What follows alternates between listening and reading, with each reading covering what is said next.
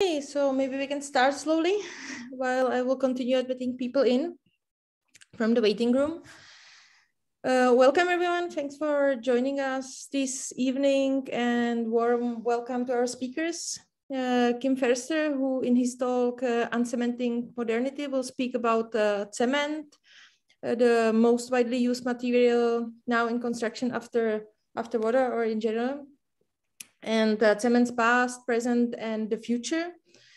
Kim's talk will be followed by a short response by Amelin Nge, together with Gabriel Vergara and Christine Giorgio, both in the audience. Amelin is a curator of planetary home improvement from just-in-time to geological time exhibition currently on view at Vyper in Prague. And I'm very happy that we have Kim here today because his research fits very well in the context or in the frame of this exhibition. Kim Förster is an architecture historian, author, and educator.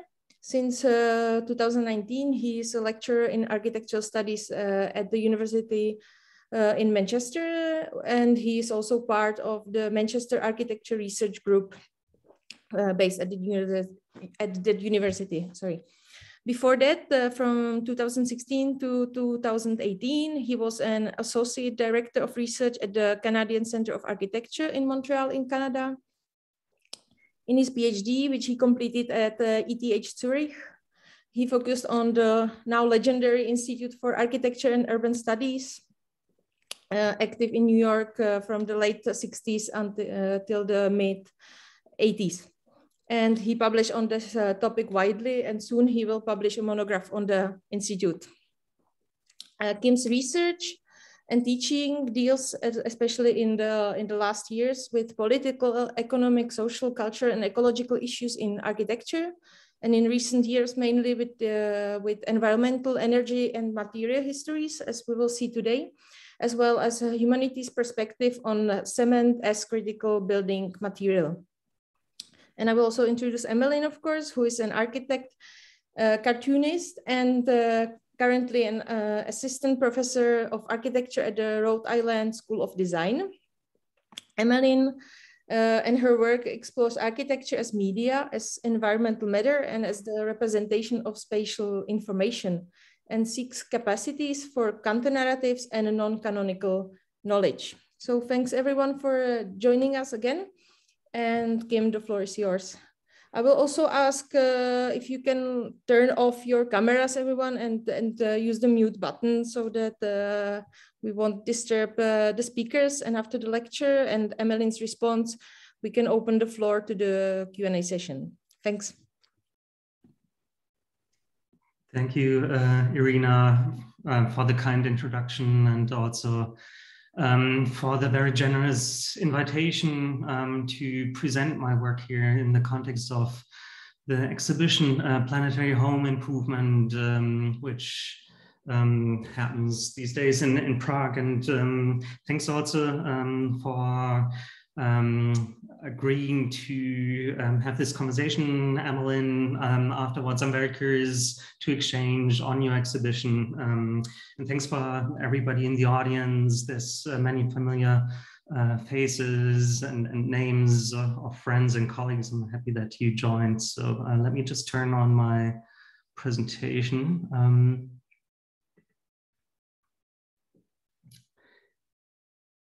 So obviously I would have loved to travel to Prague today to actually see and listen to the exhibition with my own eyes and ears. There's a reverb. So,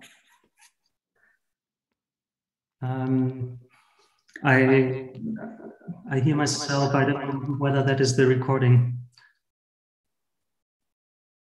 Maybe it's better now. So yeah, it's better.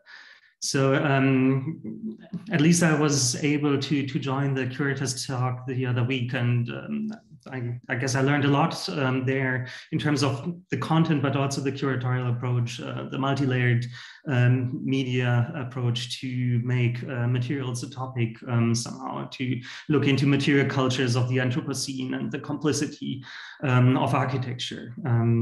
back then I noticed that we share quite a few questions about approaches to material cultures and also to environmental histories, the economies, ecologies of the building material industry, also positioning architecture in relation to it in this large technological system. As Neran commented, hinted out that encompasses architecture and construction industry as well as the cement industry. But also there's this common interest in geology as a modern science and dominant representations of the lithosphere as something to be exploited. So while DIY, the home improvement is not so much my framing here, I share this interest in addressing the environmental damage of building on a planetary scale, speaking with Anna Tsing of possibility of life in capitalist ruins, in her case, that of an industrialized forestry, and the politics of environmental justice, and asking also for responsibilities, which I see with corporations and the government, first and foremost, and reparations on a global scale. So as Irina has pointed out, tonight I will talk about cement and everyday, also DIY building material, more precisely the cement industry and its reciprocal landscapes, to give credit to Jane Hutton's work of reinforced concrete constructions and dealing with geographies of extraction at the same time. And if I have understood correctly, cement is missing in the exhibition in this respect, and I hope to contribute my part thus to this issue addressed by the exhibition, to an energy and material transition and the possibilities of a change how we build and live in the future. So I would like to start with a 50-kilogram cement sack of the Holderbank brand from 1960, which I found in the archives of the Museum of Design, more precisely the graphic collection there of the University of the Arts in Zurich. And at first glance, this is a rather unusual archival item, since the cement sack, an industrial packaging made out of paper, is the packaging for a rather dirty, dusty, everyday product that was used and is used in construction sites of all sizes. What probably caused the cement sack to enter into the archives was probably the design of Siegfried Odermatt, a Swiss graphic designer, pioneer of typographic and conceptual design, who at the time worked for the pharmaceutical and petroleum industries, for the building trade and the timber industry, among others. And what possibly also caused it to enter there, besides its graphics, was the role that cement played in the 20th century in Switzerland. At the latest, with a national exhibition of 1939 for nation building and building culture as a common standard for the development, the passage and the penetration of the Alps, and the overwriting of the Swiss territory with buildings, construction, structures made out of concrete as tangible traces. So the cement sack then is the starting point of my story here, a narrative device to talk about cement, precisely Portland cement, that is an industrially produced building material and a commodity that has been patented already in the early 1980s, in the early 1800s. While the cement sack itself took on a life as a historical actor, cement, on the other hand, to appropriate the German environmental historian Sebastian Haumann, who has worked on the industrial use of limestone in iron production in the 19th century, may also be seen as the critical building material that made certain developments possible in the first place, but from today's perspective is in a crisis situation. For there's a widespread agreement, as we probably all know, that cement's production and use, and this is knowledge which also entered into the architectural humanities, due to its high carbon dioxide emission of 5 to 8% globally, depending on the calculations, and the associated environmental damage should be drastically reduced, reused, recycled as a building material, avoided as much as possible, and ideally replaced. So in my research and teaching, which includes aspects of environmental, energy, and material history of architecture, I work on cement, the cement works and the cement regime, on the example, amongst others, of the Swiss multinational Holcim since 2001, successor of Holderbank, and since the merger of 2015 with its French competitor Lafarge, world market leader, in terms of architectural, technological, and material, also economic, ecological, and geological issues to observe, recognize, and name, for example, the path dependencies related to concrete in the wake of a globalized economy, affecting environment and society alike. Which accelerated with the spread and implementation of new ways of thinking in the era of neoliberalism in the 1990s, and continued unchanged to this day. Also to understand whether and to what extent other alternative material and energy cultures are conceivable without reducing them to purely economic or even ecological aspects. And which possibilities of action regarding material and energy futures powerful economic and political actors, for example, large corporations, as well as state governments, but also architecture, urban planning, and spatial planning, have it all under capitalist conditions. So by means of the cement sack, it is possible to tell, first of all, how during the 20th century, the production, trade, and consumption of cement as a cheap, mass-produced building material using cheap nature, cheap energy, and cheap labor, in the words of Jason Moore, became globally established, even naturalized, that is common sense, if not concealed. Cement as an industrially produced commodity, or also a commodified resource, that of rock strata, was thereby subjected to socio-technical activities in the interplay with cultural discursive activities, not only industries and markets, but also patents and regulations, as well as institutions and cultures, which were the basis for the development of the cement industry. And this has been in the past covered by architectural historians from different angles. The turning point here was once again the great acceleration, as you can see from this graph on the cement production and distribution of Holderbank. Since World War II, increased production, consumption, and mobility, and in architectural and urban terms, the suburbanity combined with automobility, a phenomenon that the Swiss environmental historian Christian Förster has described as the 1950s syndrome, evidenced by increased energy, and I would add here material consumption, that of cement also. And here, possibly the socialist countries of the East are perhaps not so different from the welfare states of the West. Try to see my cursor, here it is. In the post-war years of the economic miracle, two dominants then intermingled, that of petromodernism and petroculture, as elaborated by the energy humanities, and I see Jordan Kanga in the audience. There have been many working on this in the past, and I would add that also of cement modernism and cement culture here, that intertwine and interrelate all the way through. Until the end of the 1940s, as a look at the company history of Holderbank, specially prepared for its 75th anniversary, shows the cement sack was the packaging unit for cement.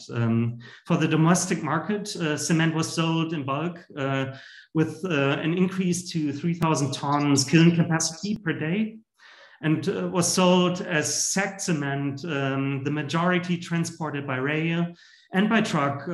For this purpose, roads and bridges were expanded at the time, while new cement works continue to offer a lane for sacked cement. That is collection directly from the plant by car without intermediaries. And I think this is the DIY moment of it. So using the cement sack as an example, however, it is also possible to tell a global history of cement with the increasing globalization of the building material industry in the post-war period.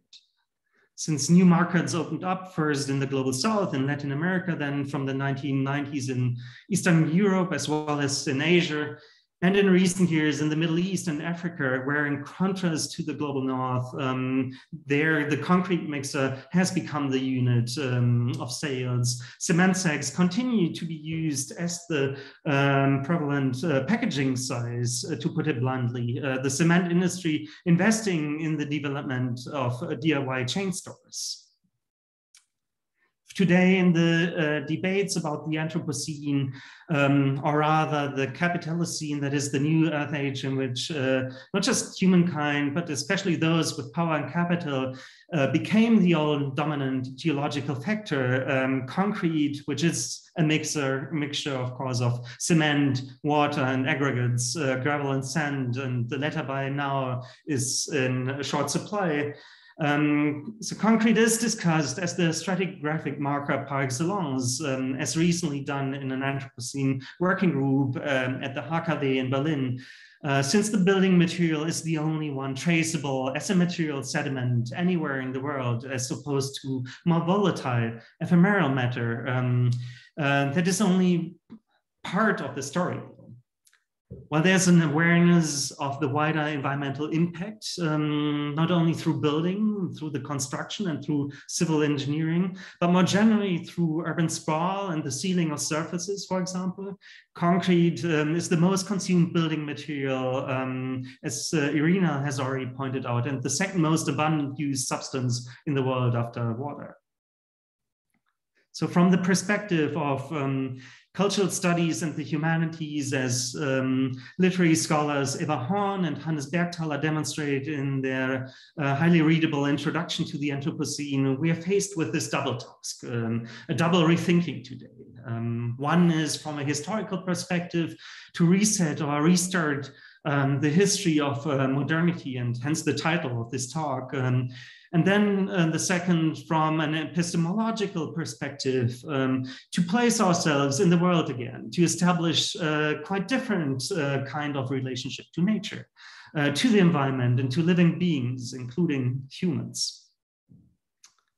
So the cement sack then can also help us to explore the episteme of the global as well as the planetary that are, of course, intertwined in relation to cement, which following an essay titled The Global Situation by environmental anthropologist Anna Tsing and her approach to writing a quite different history of globalization concomitant with global warming includes world-building flows not only of material and energy, but especially of investments in communication processes that produce globality, shaped not only by units, but by regions, scales, and landscapes.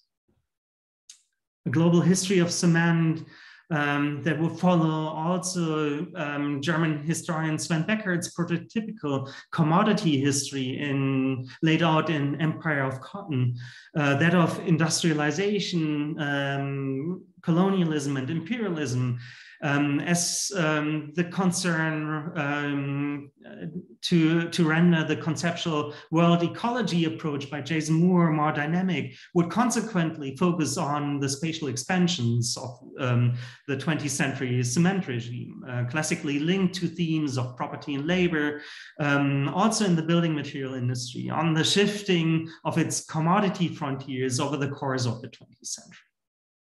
This is a focus on the technological as much as spatial fixes, product innovations and new markets, as well as manipulations through communication, through discourses of inevitability and then that of durability as well. a classical theme if it comes to concrete, and the frictions related to ecologies and habitats.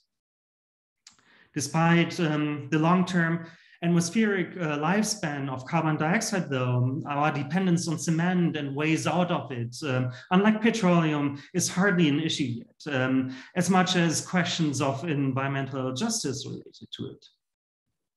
In environmental history terms, the difference with other modern building materials, such as steel, glass, and plastic, as Mark Jasenbeck has pointed out in an EFLUX article, due to the great abundance of limestone worldwide and the relatively high transportation costs, the quarry and the kiln forming a unit fueled by internationally traded fuels for a long time, coal, then oil, and meanwhile coal again, even lignite, then regionally distributed and consumed. But at the end of the fiscal year, sales are here calculated on a national basis, while corporation profits are generated globally. So this is the difference to other building materials.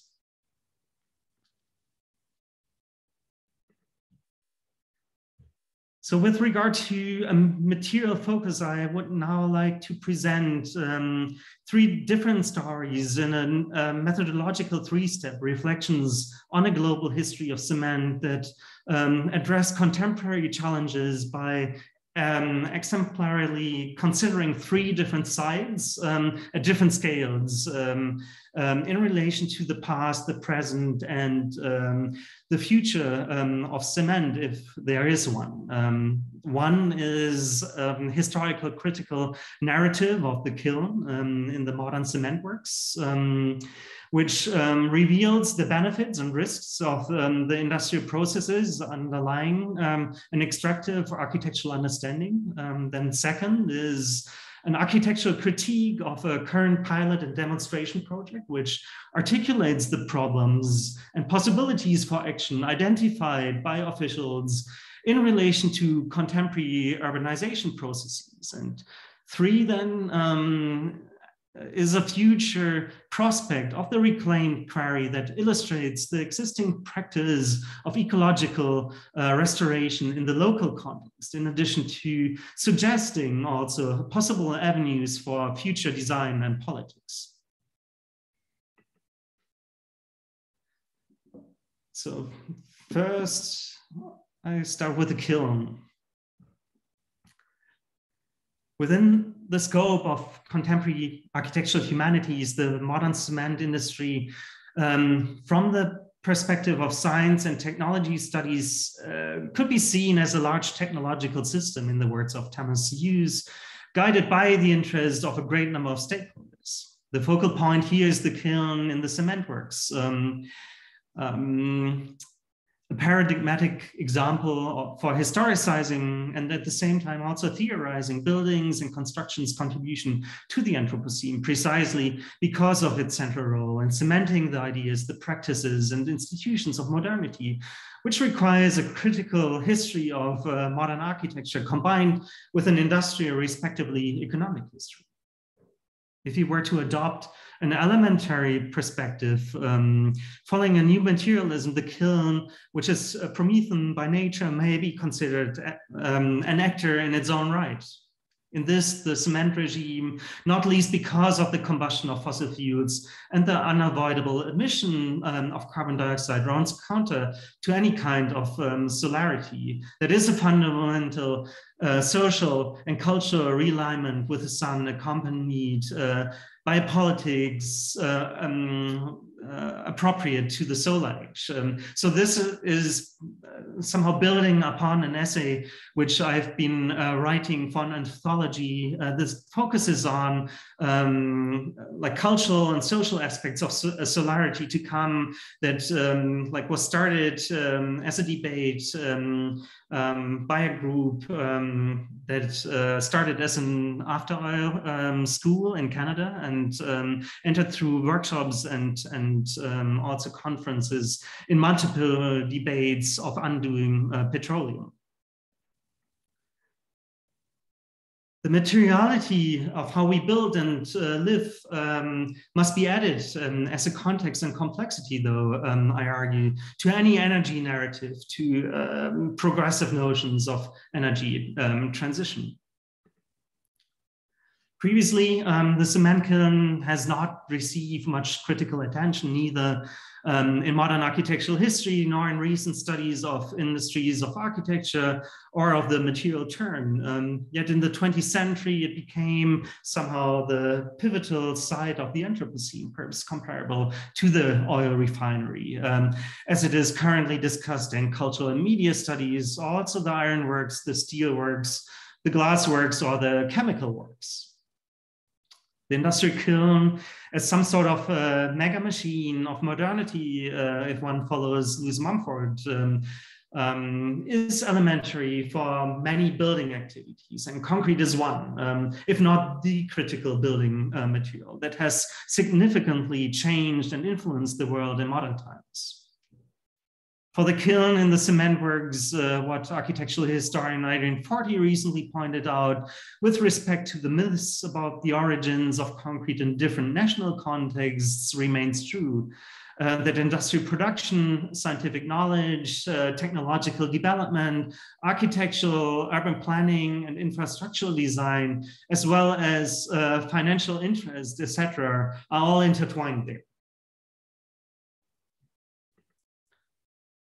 So the concrete case study for the developments regarding the global cement industry, which is examined here, based on archival work, not so much in terms of an elite history as it has been often done in historiography, but rather in a global history against the background of a history of technology and science, is the Aargau Portland Cement Works in Holderbank, Canton Aargau in Switzerland, that is the place of origin of Holcim, founded in 1912 and equipped as a turnkey factory with machines from the traditional German machine manufacturer Polesius from Dessau.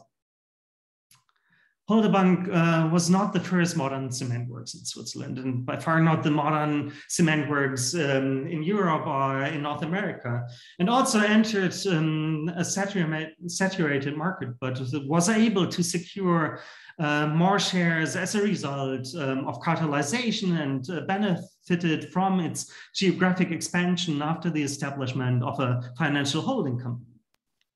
And in the context of an environmental history of architecture, as outlined, for example, by environmental historian William Cronin, for a better understanding of ecosystems, the reciprocities of the landscapes of extraction, production, and trade, as well as construction, it is crucial that the kiln as a cutting-edge plant consistently produced high quality 24/7, and thus made possible in the first place what is understood from a new cultural, geographical perspective, and urban and spatial theory as 20th century industrialization, modernization, and urbanization. What was decisive from a material point of view, both a vitalist and a historical one, seems the organization of all the processes around the kiln. The interplay of conveyor belts, coarse crushers, a drying plant, a coal mill, a clinker hall, a cement mill, warehouses, and packing plants, as revealed by schematic drawings, charts, and diagrams, driven by entrepreneurial spirit and business interests, and executed by locally based labor, embedded in regional as well as national geographies, enabled by connections to rail and road networks, supplied with fossil fuels by an uninterrupted supply, and fueled by first hydroelectric and later nuclear power, sustained by the progress of modern science and geological knowledge, of local stratigraphy in the service of resource extraction, and capitalized by distribution to nearby markets, easily accessible by rail and truck, and finally materialized by the works of experimental architects and engineers at various scales, as much as by self-builders. While the kiln in all its activity not only generated a wide variety of uses, that is for buildings and structures, it also fueled the development of a global market from the very beginning. And within the New World ecology, the cement industry has also relied on a certain arrangement of the world that took shape beginning of the 20th century and inherited that of the industrialization of the 19th century. The Polesius iron foundry and engineering works, for example, which presented its grinding mills first at the World Columbian Exposition in Chicago in 1893 to the global market, starting to manufacture and sell complete plants from 1904 onwards, dominated then the European market for a certain time, but also supplied cement plants early on to Egypt and China, for example.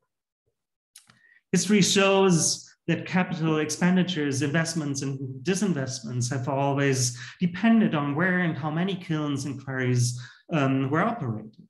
And as a core element of the modern cement industry, the kiln, while representing the abandonment or also a supplementation of natural solar building materials and surpassing them with an increasing capacity of the constructive volume, according to Václav Smil, a Canadian environmental science and political policy scholar of Czech origin, otherwise remained almost untouched, unchanged, and unchallenged. The kiln, and in terms of an architectural humanities of the Anthropocene, this is significant, is not only an instrument of industrialized cement production, but also a trope of modernity. It was and still is associated with all the fantasies, the hopes and myths and promises of industrial capitalism, not unlike those of state socialism, which is, however, history. With the onset of the second industrial revolution, the kiln has fundamentally shaped the way we build and live. And if Switzerland, as a modern nation, defined itself as a community through the use of concrete, the expansion of railroad lines and concrete roads, the construction of residential and commercial buildings, partly executed as in situ concrete and partly based on prefabricated concrete, the intervention in the landscape with barges and dams and later nuclear power plants, that is, the energy landscapes related to the city, this cement modernity, comparable and connected to petromodernity, brought with it its own preconceptions of politics, both the social and the cultural.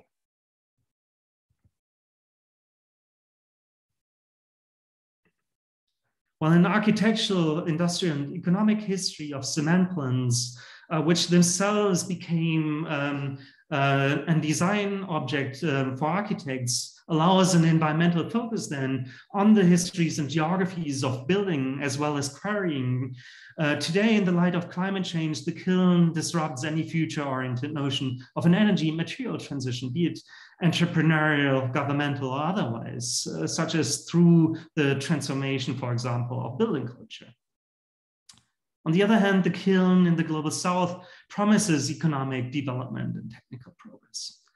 In all its Anthropocene paradoxes, then, the kiln, if we take it as a starting point, allows us to look beyond the deposited modernities of concrete and those that have vanished into thin air, and the historical colonialism and imperialism associated with them. As the heart or hearth of an industry, the kiln has had an impact on the various earth systems, at least since the economic miracle, and ultimately with neoliberalism by, for example, promoting sedimentation and sealing of the pedosphere, accelerating emissions and the warming of the troposphere, and thus contributing to the slow violence of the climate crisis, directly and indirectly.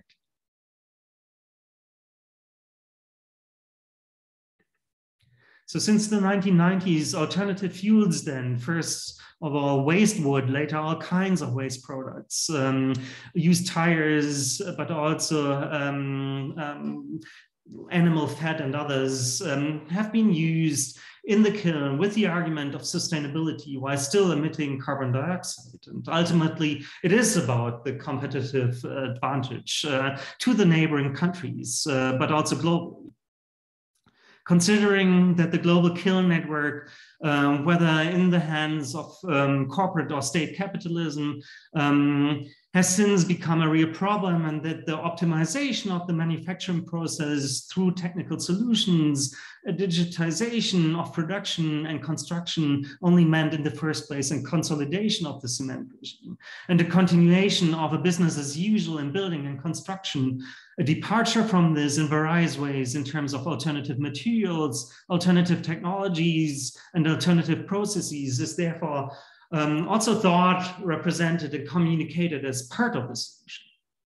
While the cement industry claims to be sustainable and has high hopes for chemical innovations, a reduction in the proportion of clinker, or in the addition of industrial wastes, and think tanks, on the other hand, produce visions of the future of climate neutral industries, the calculations does not add up.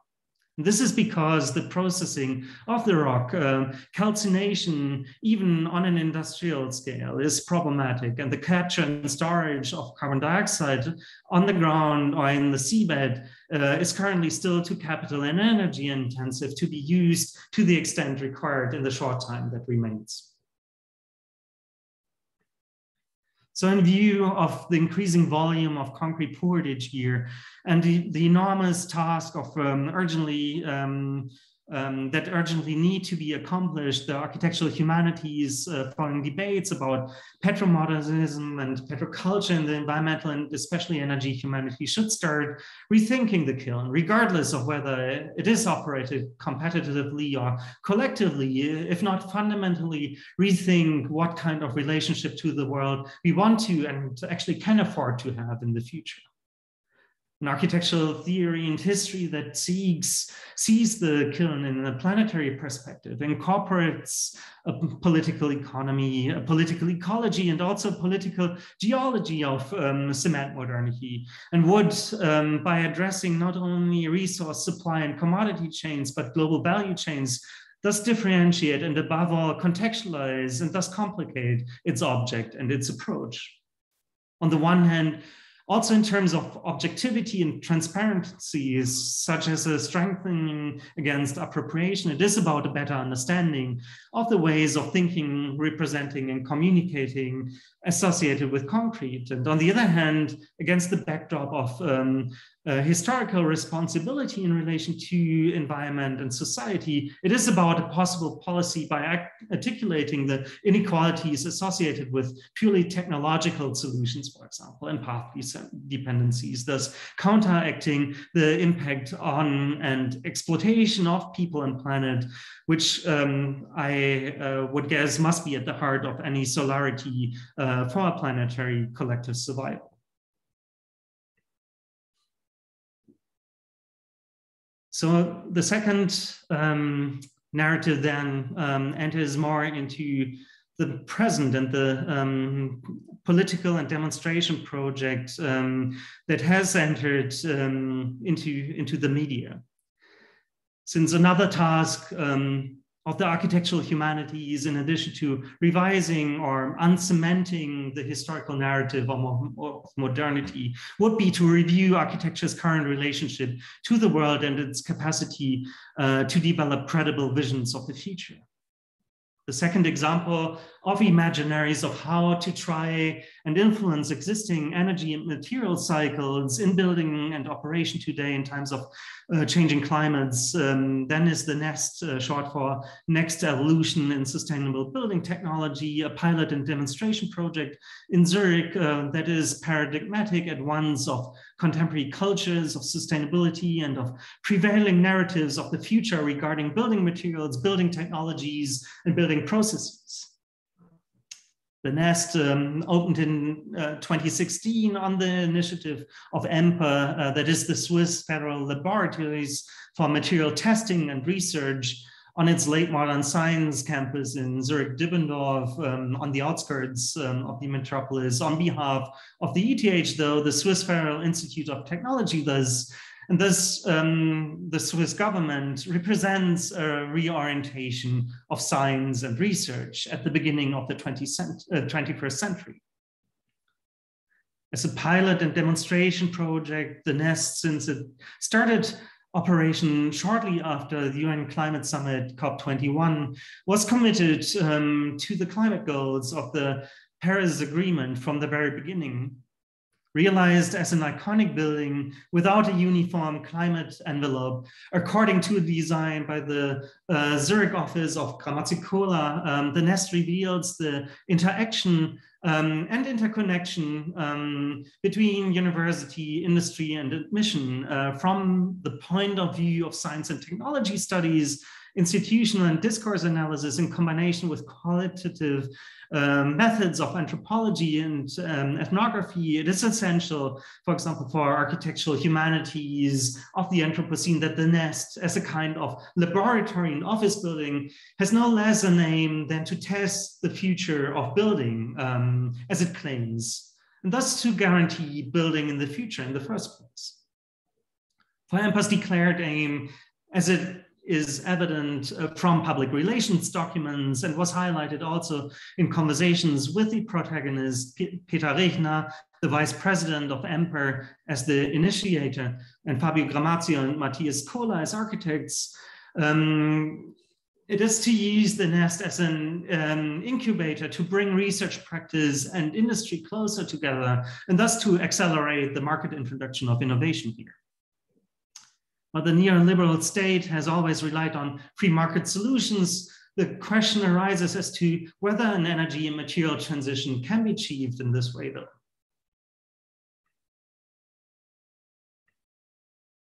What makes the nest interesting in terms of research, design, testing, promotion, sale of approaches, ideas, concepts for sustainability and resource efficiency, architecture and technology is then that it is built as an infrastructure, equipped with the latest technology, diverse building systems of energy and water cycles overlap here at the building level as an alternative and in addition to existing infrastructural urban ecologies.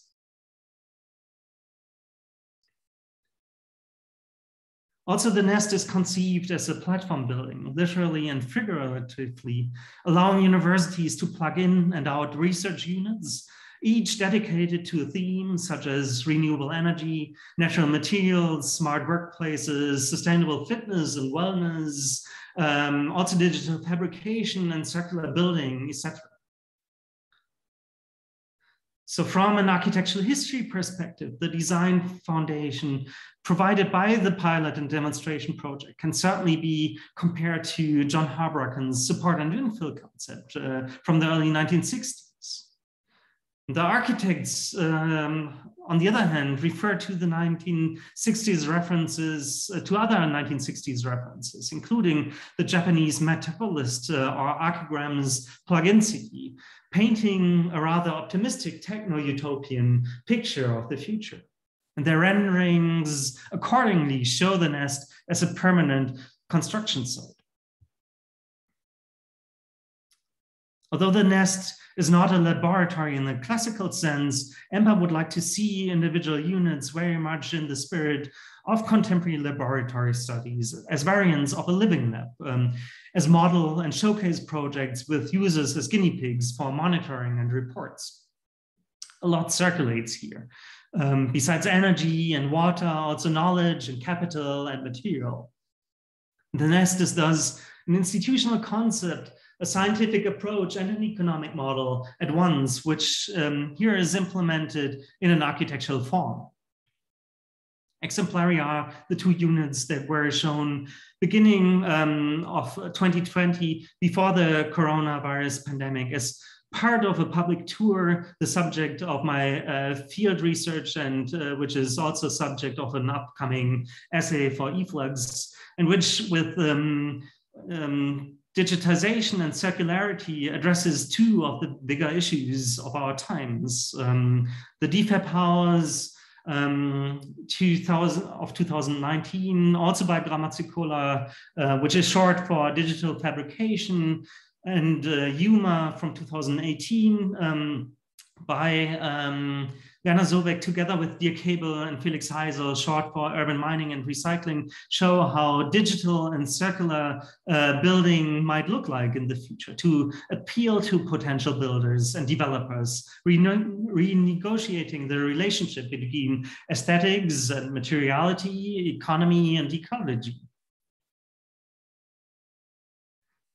From an architectural, sociological, economic, and ecological perspective, it would be tantamount to a small revolution, albeit under capitalist conditions, if what is being tested and presented here with these two units of the pilot and demonstration project were to become truly mainstream. On the one hand, in the case of the DFAB house, a readjustment of the Swiss, if not the globalized construction labor market, about a century after the market penetration of industrially produced reinforced concrete, and the reorganization of the construction site according to a coordinated time logic.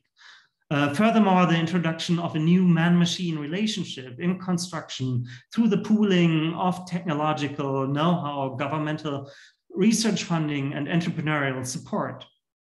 And on the other hand, in the case of Yuma, a new kind of sustainable building based on reuse, even more than on recycling of all materials, starting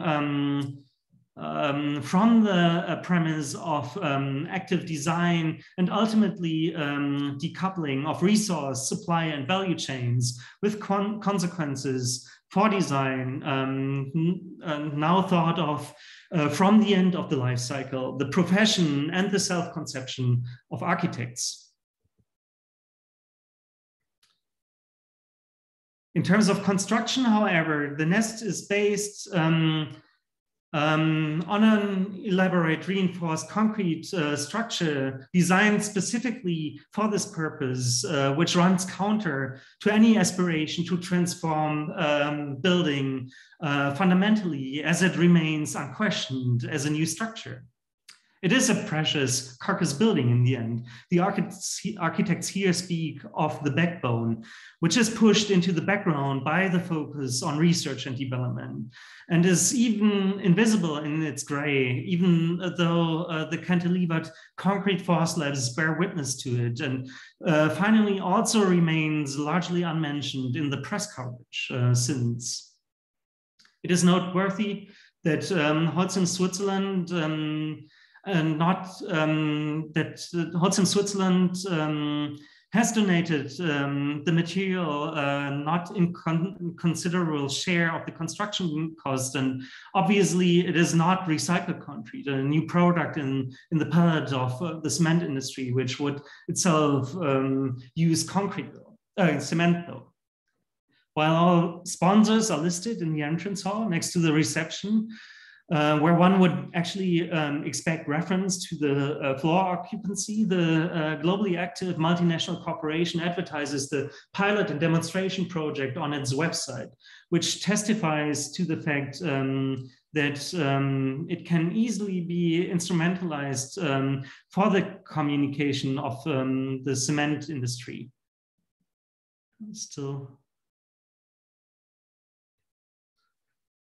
So the situation becomes more complicated if one considers that there's a monitoring station right next to the nest. Research has revealed that EMPA has been a member of the Global Atmospheric Watch, an international network of research institutions concerned about changes in the composition of the atmosphere since the 1990s. EMPA therefore has a major responsibility at the interface of research, practice, and industry of the state and the market with regard to the high proportion of global emissions and wastes caused by the building material and construction industries. EMPA reports, however, show that it understands quite well that concrete will continue to be indispensable in the future, if only for the preservation of the existing structures and buildings that we have, not to mention the cement industry's supposed noble gesture of merely supplying the material for the housing needs of a growing society.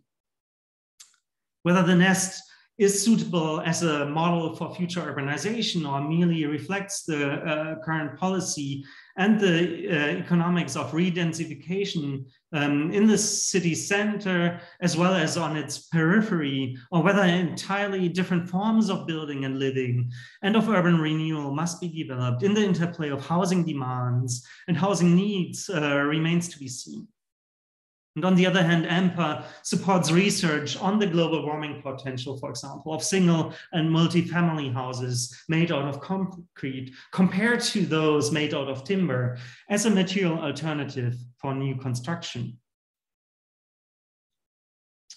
So to counter the climate crisis, a start would be made if we fundamentally acknowledge our dependence on concrete, as we have already done with oil, instead of cementing the myth of indispensability, perpetuating existing power relations from a global perspective and reproducing social inequality. While the environmental humanities perspective argues that digitization does not necessarily contribute to climate neutrality, the theory of a circular economy understands the primary goal should be to reduce the volume of construction and instead rely on reuse, restoration, and retrofitting. And the last added unit to the nest then, Sprint, from 2021 by In Situ, a Basel-based office, is quite revealing in this regard as far as the development of new strategies of recycling of whole buildings, of architectural elements, and not just of architectural materials is concerned. In view of the technological deepening, that of Industry 4.0, an expansion of the production portfolio and shifting of product boundaries, that of green cement, obviously a new, highly profitable business field. The nest, on the other hand, possibly shows possibilities of, shows a way out of the material impasse of modernity and possibilities of a decoupling of CO2 emissions, resource consumption, and social progress towards a circular building in a circular society, which is a fundamental question to be raised. The key point, if we do not take the climate crisis as a given, but as a man-made and therefore changeable aspect, is not whether, but how quickly an energy and material transition towards the solar and the regenerative could be accomplished, in which architecture and also architectural education could play a part.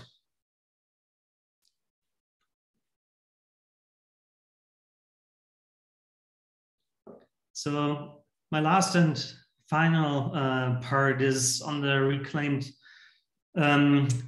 quarry, since a further major challenge for the architectural humanities, in addition to the decarbonization and maybe also associated decolonialization in thought and practice, would be to put the nature-culture divide into perspective and to reflect upon the relationship to other beings when it comes to the landscape changes associated with the production of cement and thus architecture. The quarry in its recultivated form is another example to draw upon and to demonstrate a different future-oriented dealing with the legacy of cement modernity and cement culture, and to demand also responsibility.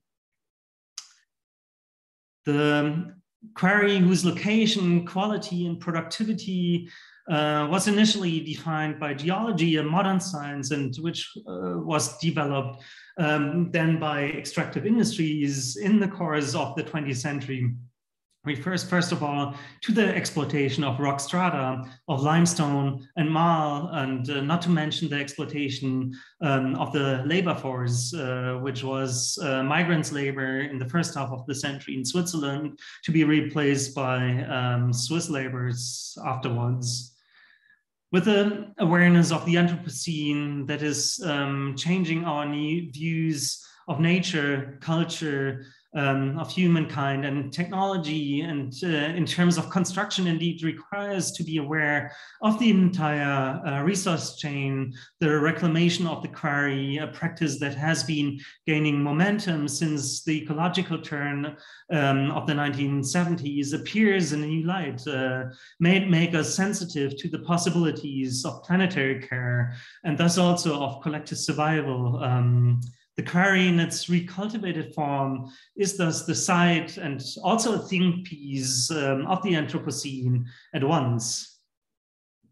And here too, Holderbank, I think, is a compelling case study, more precisely the Schumel Quarry, which was operated until 1978 and left an open wound in the Aargau landscape for a long time. And this was evidenced early by landscape and also by aerial photography, which made human activities, the deforming and disfiguring, perceptible in the first place.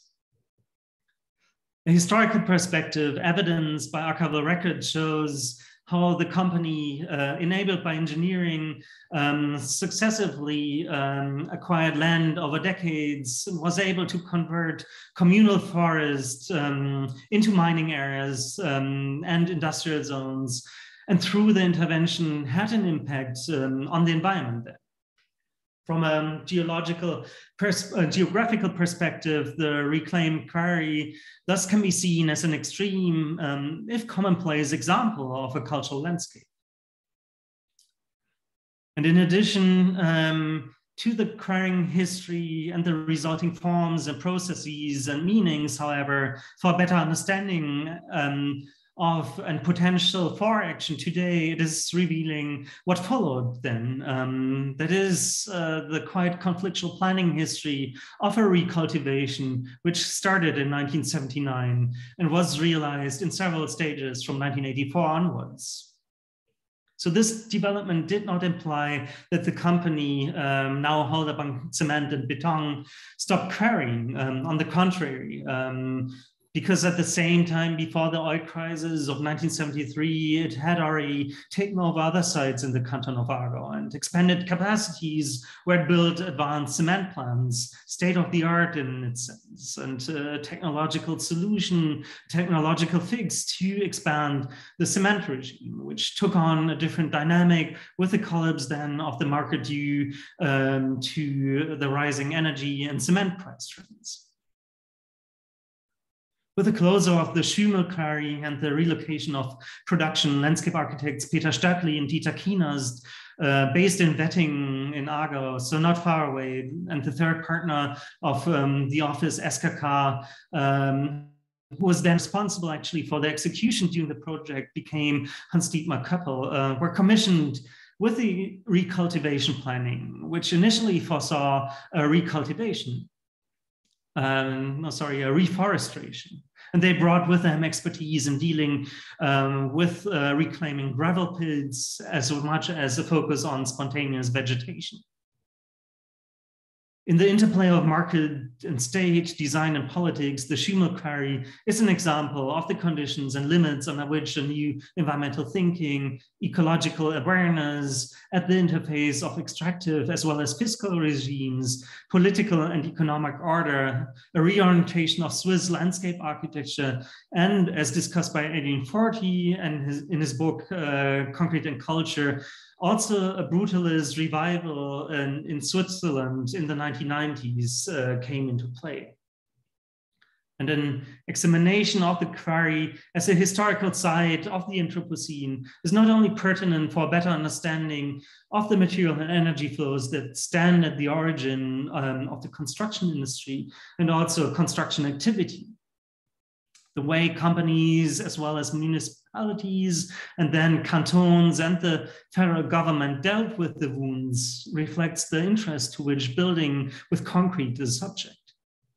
For a long time here, the fact that the extraction of gravel, limestone, and marl had inscribed itself into the landscape, and even more that the territory of Switzerland was defined by advancing urbanization, was not an issue in Switzerland. Landscape destruction became a social and environmental concern only with the advent of nature conservation and the so-called mining decree of the canton in 1980 as a result of the federal spatial planning law of the previous year called for the recultivation then of mining sites that were no longer in use. And meeting minutes and draft text here show that the cement industry was initially to remain excluded and thus exempt. Ultimately, Halderbank was prepared for the legislative amendment, though, because of the very drafting of the plans by SKK. The commissioning of SKK by the company happened only after the recultivation had finally been approved by the municipality in 1985 after some back and forth, and the planning and implementation of appropriate measures, a departure from pure reforestation as planned and a turn towards landscape architecture that takes ecological cycles into account was a lengthy process based on the preparation of expert reports on flora and fauna that had meanwhile returned to the site. Archival documents here show that the preservation of the former quarry in its morphological form with its climatological peculiarities as a scarp, so to speak, was argued for by both its biological, but also by its geological value for the local ecosystems. And the backfilling was almost impossible due to the required volume of stones and soils. The focus was now on botanical and zoological valuable areas, which promised not only natural, but also recreational and educational value, although it was initially left open whether further quarrying would take place. So one of the landscape architect's principles was to preserve and incorporate the ruderal vegetation, that is species and biotic communities that grow on rubble or similar subsoil and had already developed here as a third nature of the quarry, so to speak. Interventions were only planned in a few places, for example, by careful slope stabilization or targeted planting.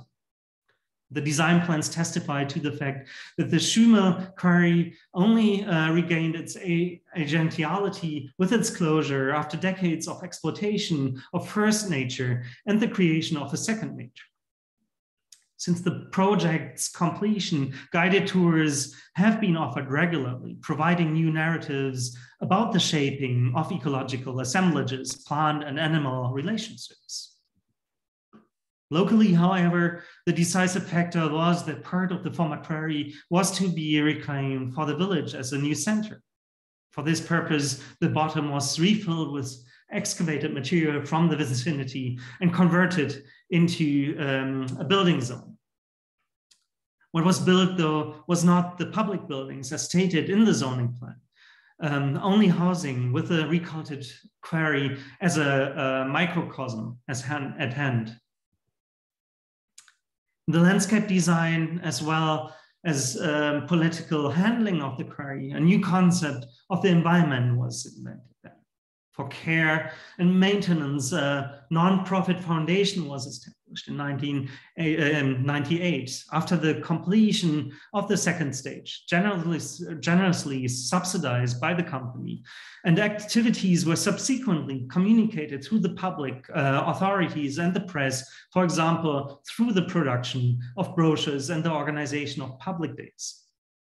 The Schumel Naturstiftung was a public-private partnership with which the cement industry proposed to care for the habitats in the former quarry.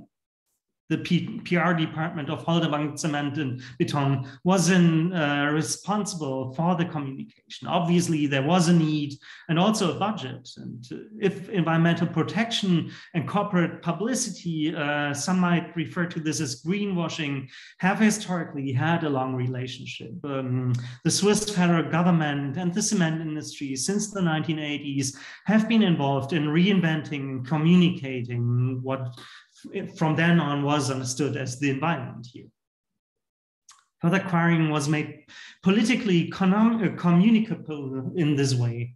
And in the end, the federal government paid for the sustainment measures. So ultimately, the recultivation effort, despite or precisely because the associated promise to, if not to reverse, then at least to mitigate the human impact on ecosystems, did nothing to change the industrial production and economic practices of the cement industry. This is because the mining decree, which existed until 2000, also stipulated that a permit for the opening or expansion of a quarry would not be issued until a follow-up plan was in place. With exploitation of further quarries, Musital in Recking up north and Gavenkopf in Singental just to the east of Holterbank, and the increasing production of cement, conservation was now expected to play a mediating role for the continuation of quarrying in the name of the requests of the quest of profit that goes hand in hand with urbanization and modernization. SKK had planned recultivation for these quarries, which made further mining in stages possible in the first place. And stages of exploitation were advanced in parallel with those of restoration. Terracing was used to create a kind of terraforming with an ecological phase, and deep cuts were hidden by leaving ridges standing. So to conclude, the spatial planning in Switzerland provides planning aids today to ensure access to or supply of primary raw materials for cement production beyond 2024. And meanwhile, in the context of the demand for transformation of construction, indeed a non-extractive architectural stance, the quarry has become a field of a regional conflict. Expansions and redevelopments are the scene of frictions and struggles, negotiations and compromises that shed light on notions of environment and society and how they interplay today. For the architectural humanities, which historicize and theorize the cultural landscapes with recourse to a political ecology or even a political geology with regard to collective survival, it would be too short-sighted if it were content with small-scale geologizing or even ecologizing on the ground. And instead, it would rather have to be about socializing and politicizing the Anthropocene with regard to the regional and the global, indeed a multi-scalar endeavor, including the planetary scale. And in this sense, in the face of an increasing global cement industry with economic activities abroad, can the recultivated quarry then be used, I would like to ask, as an analogy to the scalability of business models, to think about the scalability of international policy and design of ecological restoration, if not reparation? So the recultivation history of the Schumel quarry, and this is how I would like to close, may therefore also be understood as a parable for the future design of ecological assemblages beyond the mesocosm in relation to the macrocosm of the pedosphere, where all life takes place. For the recultivated quarry also represents an archive of possibilities of new forms of governance and their representations, but also for everyday practices of care and maintenance. If today in the Schumel quarry, the globe skimmer, a wandering dragonfly from Africa, which needs an isotherm of 20 degrees Celsius to survive, has settled, one of the few places in Europe so far, this says something not only about the warming climates and the migration of critters, but maybe also about the success of the ecological restoration.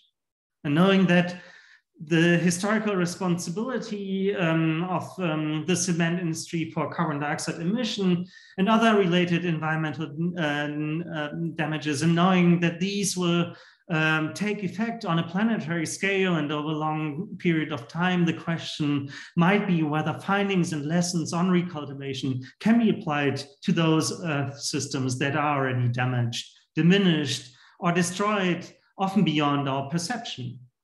The reclaimed quarry may well serve as a frame of reference after geoengineering, in the words of Holly Buck-Jean, for example, through technology-based versus nature-based approaches to carbon removal through carbon capture and storage, a reference for care and maintenance of the changing atmosphere, where it overlaps then with the hydrosphere and the lithosphere, the soil layers and the hydrological cycles impacted by sedimentation and sealing, since it is not done without a one-off design in this case.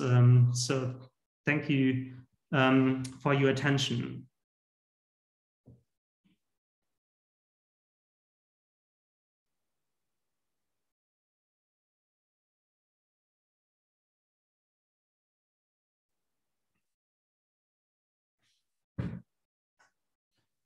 Fantastic. Thank you, Kim, so much for such a multi-scalar material history. I think I learned so much. I mean, looking back at our exhibition's cement profile, I think there's a lot to add to that now.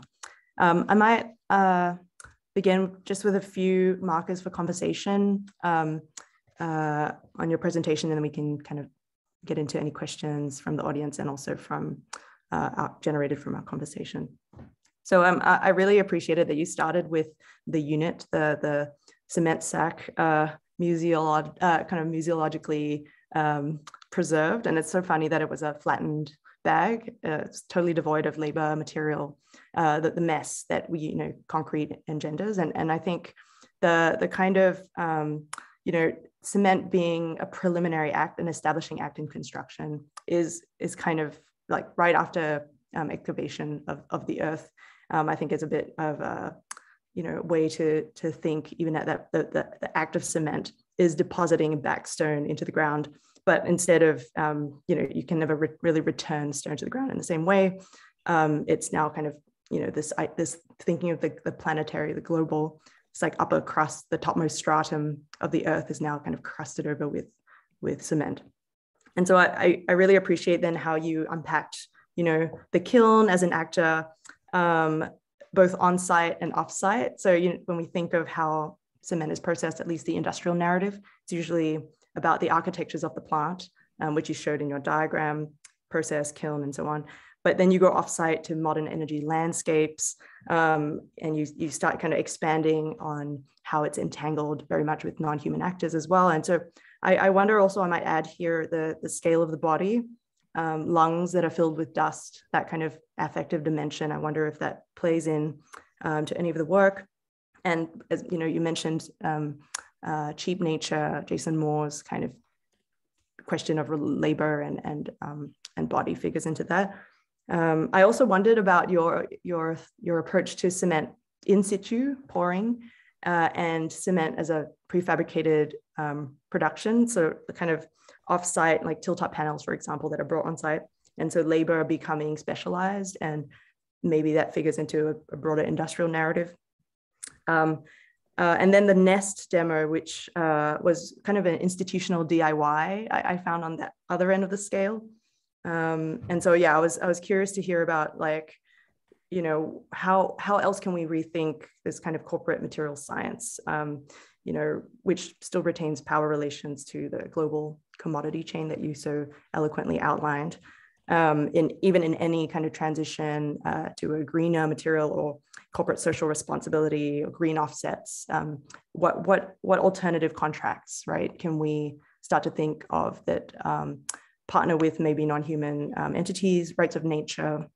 I was really struck by, the last few slides of the repair, when you showed the map of Holderbank's map of restoration, and I really wonder about the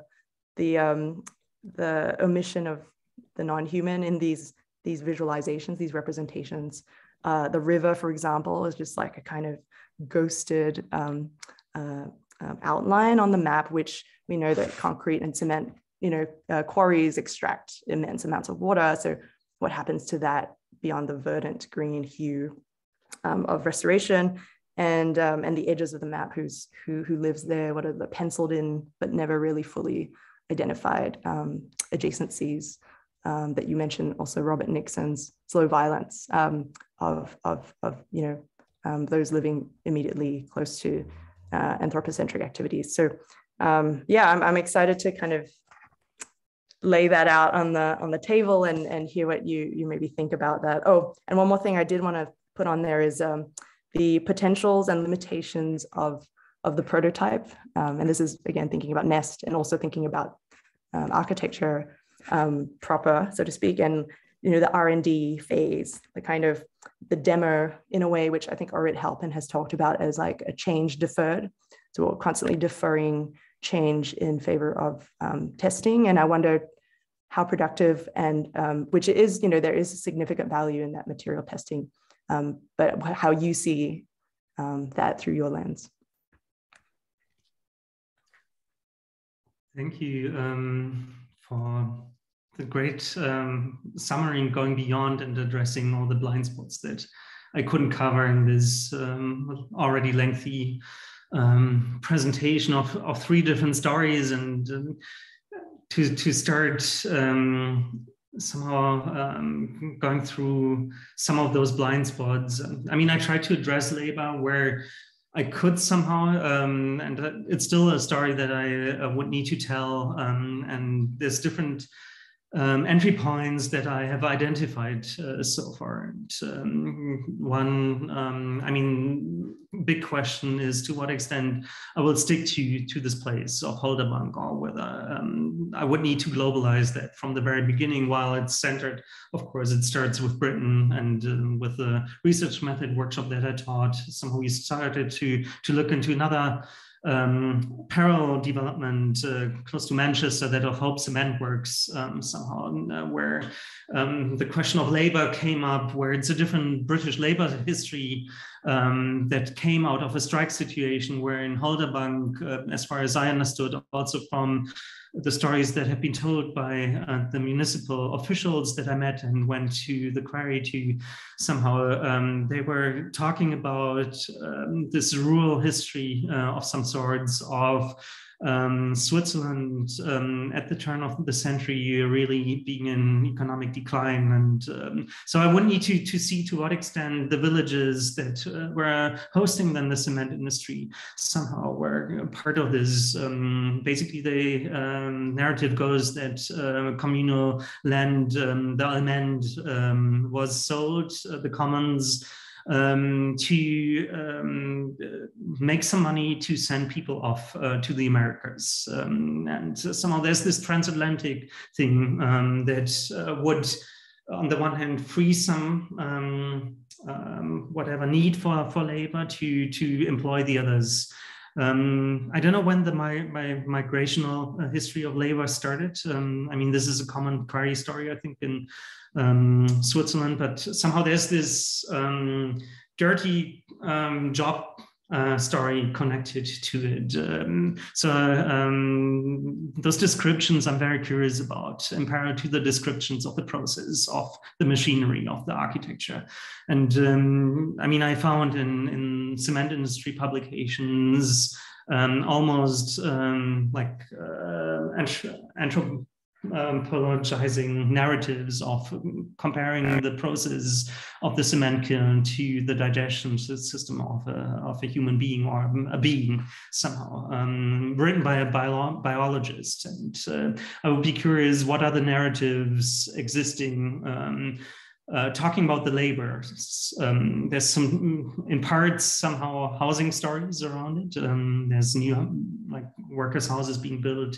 There's also alcoholism stories around it, and eventually there's pollution histories that could be told. And this pollution history started from the very first year of operation, 1913. In the archives, you could see somehow that this dust plague, as it was called, that I would need to trace whether that has entered into environmental histories of pollution at all, or whether it was always the dark pollution of the coal somehow that prevailed. And I would be curious to look into more how those the dust plagues were perceived, the last ones that I found. were covered by like newsreels in the 1960s, and like from listening to the voices of the local residents, but also the industry representatives there, somehow they have no conversation going on. Somehow it's two different kinds of conversation that happen, be it affecting somehow, I mean, the crops on the fields, or the laundry on the lines, or the livelihoods of everybody living there, compared to the livelihood of the industry somehow. And I haven't seen any like air measurements, like any sensing data of some sorts that could be seen. This should exist for the present, where it's a different kind of story. I mean, that all combines to this new filtering technique that was introduced in the 1960s that, again, was a technical fix to an issue that was in existence for 50 years. But somehow the pollution, of course, continued. And one part was the toxins that were higher.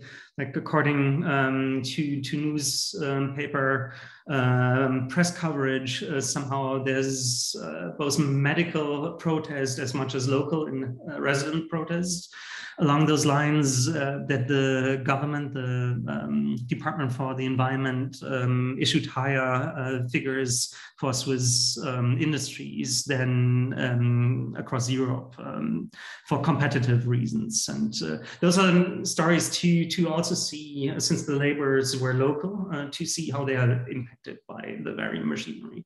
I hope this answers a bit your first question of bringing in the laborers. And yeah, this is certainly like a story to research and to tell. I still would need to see where to go, whether this forms into a larger book project, or like what kinds of other researchers might pull this. I started to research the state archives in Switzerland, in Canton Aargau, and the information is limited on those issues. So there's next steps to be done. Yeah, no, that's an incredible response. And I was just really taken aback by your detail, which you said was a common quarry story, which, you know, the migration aspects of extraction. And I never really considered that, like the literal displacement across countries to mine. And I wonder about those like mineral rights documents, or in some cities, there are communities living over and mineral extraction happening under, and then there's this kind of asymmetry on site, and then this is like a complete removal to take over. So I think also what was beautiful about your how you ended on the slide of like the maintenance manual, or at least the kind of photographs trying to document like the emergence of life on a ruined site. And I wonder about like even who the caretaker of the quarry is, like on the ground. Who is that? What do they do exactly every day? And how is their narrative material history kind of, you know, they're at the end of life, so to speak. Yeah. So kind of curious about those. I do want to just in terms of time, I do want to open up the questions as we talk. To any questions in the audience, please do write it down, or if you'd like to, post it in the chat, and then you can also ask your question in the Zoom meeting. That'd be great. But yeah, I think also maybe to kind of double down on the question of the planetary, which is perhaps distinct from the global, and I wonder what that distinction is. And you know, you mentioned kind of a really kind of interesting, you know, some of the ways we think about concrete, chemical innovations, like as you mentioned, you know, cement admixtures that can basically make cement more durable, more higher strength, more workable, basically to manipulate for construction all around the world. But there's also a kind of elemental kind of composition question that changes like the fungibility of the material. It changes how it reacts in the soil. I'm not sure if how do you see the planetary, I guess, in your work? Thanks again. Great questions. Maybe you start with those documentaries of the plants, which is the highly local story. And yet the question, of course, is like, can you jump scales in there? Can you think the atmosphere is the quarry? And can you think the soils that are impacted somehow? And I mean, this is work also done by others to a large extent. But first of all, I mean, my interest was to understand exactly those practices of care and how they can translate, because in academic debates, somehow care, stewardship are brought thought together, but then it's the painting of the fence and it's not the mowing. And eventually it is local community, it's volunteers. Currently, it's also flocks of sheep that mow, and out of a reason, an economic reason. But I was curious to see there's an abundance of those photos, because the biologist on the team, somehow the brother of one of the owners of SKK, was taking care of this documentary task. I mean, which was also kind of commercial, because they had to report and prove that work is done, although it's long time work, right? And I was interested in that landscape architecture, of course, things in longer terms than you would expect in architecture, where life cycles are fixed somehow and obsolescence comes in. And so landscaping is projecting into the future to some extent, but also care happens like at a scale of whatever, once a year. So cutting, mowing is only done occasionally, and plants are cared for and looked for only over a certain period of time. But I think it is important to think in those time scales in terms of what is this planetary care of the atmosphere? How could this look like? I mean, one of the aspects is, of course, that of reforestation programs that we would like to believe in, although calculations would show that we can't plant as much as needed for the process. And talk is that, of course, it would need somehow the carbon capturing because it accumulates over time. Yeah, I would be very curious to see to what extent could this question of care and maintenance, of stewardship, go beyond, and also see who's involved, but also who pays for it eventually, and who would be like, would it be possible to hold, I mean, the state, since this is like the political authority that we speak to, responsible for caring for?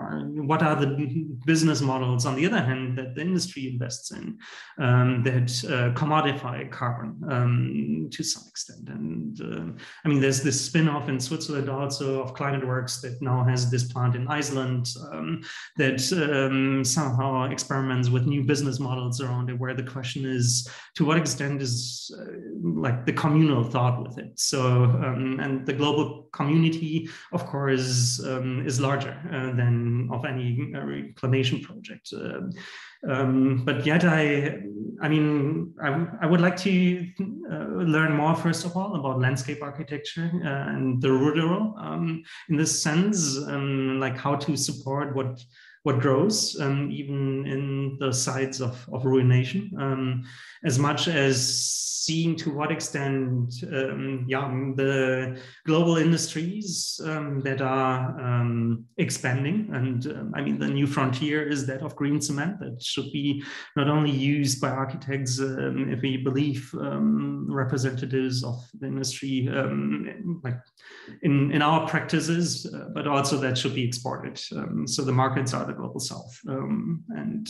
I guess this is the global where the planetary comes in, since I mean, the heating climates somehow affect those regions the most.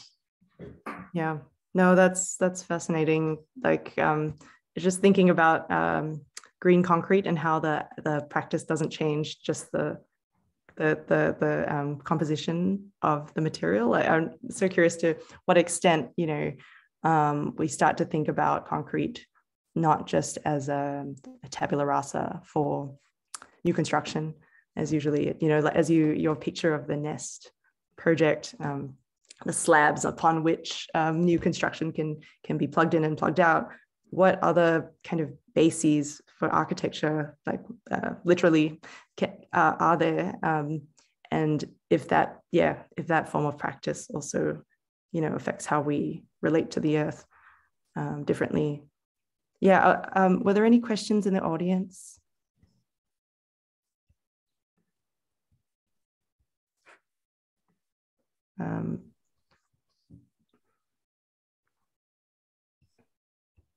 Great.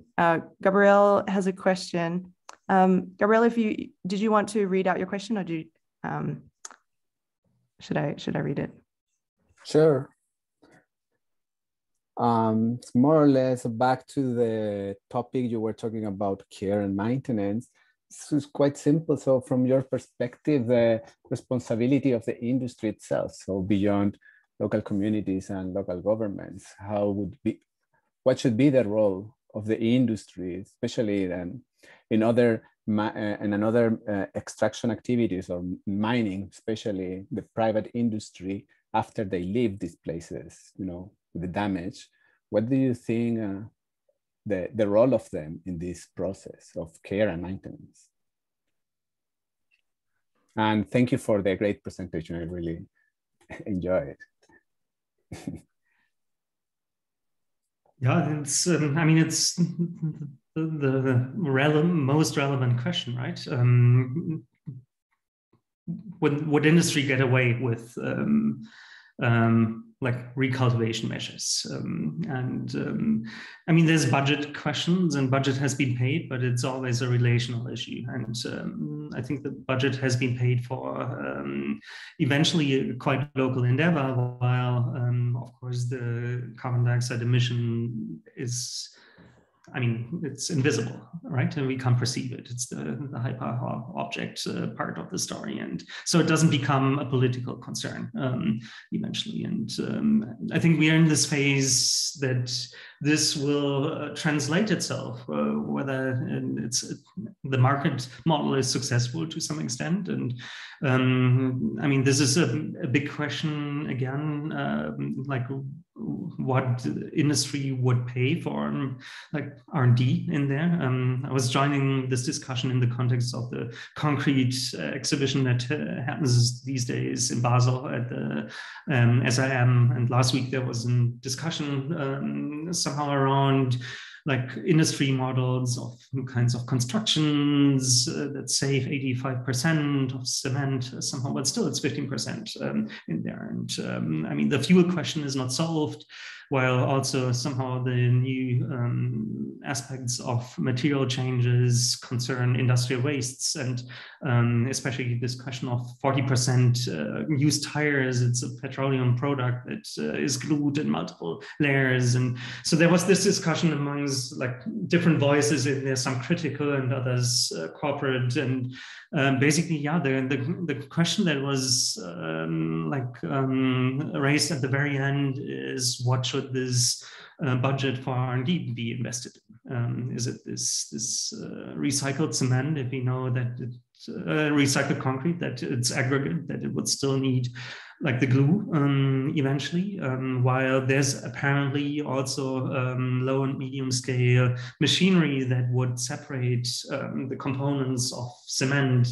But the question is that of scaling it up as much as with the nest. I mean, this aspect of what to invest in and whether that needs to become scalable to some extent, where the hindrance is with somehow reuse practices and narratives. So yeah, maybe this is where responsibilities can be drawn, and the question is, what is the dialogue around it?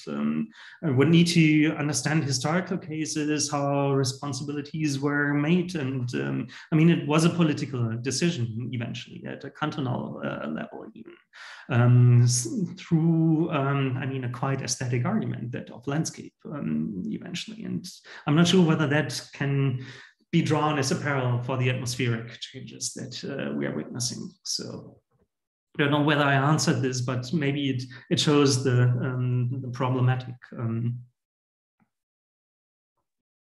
Yeah, just to maybe, and if anyone else has a final question, please do post it as we wrap up.